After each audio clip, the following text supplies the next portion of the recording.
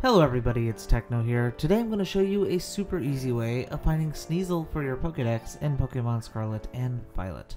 We're going to start off by flying over here to the Glaciado Mountain Pokemon Center, and just to the left you'll find this series of brown marks. You just want to mark exactly where I marked on the map right there. It's not far away, and if you jump your way over here, you'll find a large cliff that you kind of have to fall off of.